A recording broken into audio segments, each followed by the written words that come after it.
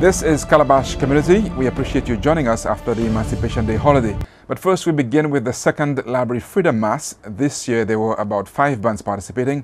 To give us details, we managed to pin down a very busy and buzzy Carla Chiquot, and she made her rounds, ensuring all was well for mid-afternoon start from the Laborie playing field. When did this start and what exactly is the objective of the Laborie Freedom Mas? Okay, Laborie Freedom Mas started, well, this is our second year, so it started a year ago, and we had realized that persons don't really know the significance of emancipation. So what we did is, many persons were having carnival randomly in the community, so we had them come on board along with the Laborie Development Foundation, who have already put up a Laborie Festival's calendar. So we're on there, and what we're doing is every year we pick a specific theme. So this theme that different bands who have opted to parade will depict that in the costume they wear. We encourage them to go recyclable, as creative as possible, and to minimize costs, because you know what we've realized, especially with the National Carnival,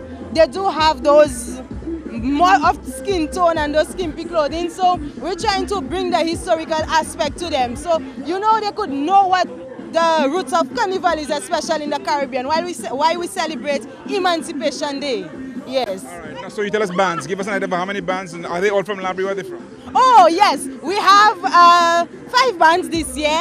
One is visiting from Beaufort, Fleur-de-Lis, but it has its roots in Laborie. And we do have Moco Flicks, they're portraying Love Fire, our Juve Band of the Year. We have our champions, our Steel Pan Panorama champions. They're portraying the Steel Pan Throughout the Years, Panorama Throughout the Years with 4 sections.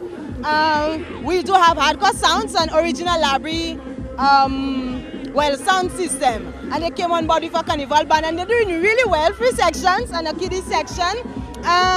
We do have Liberté. They're not as big as the other bands because it's more like a supporter worthy cause. All right, behind you we see some guys, stilt walkers. Who are they? What band are they from? Oh, they're all from Moco Flicks. They're our Laborie stilt walkers, like we like to, as we call them.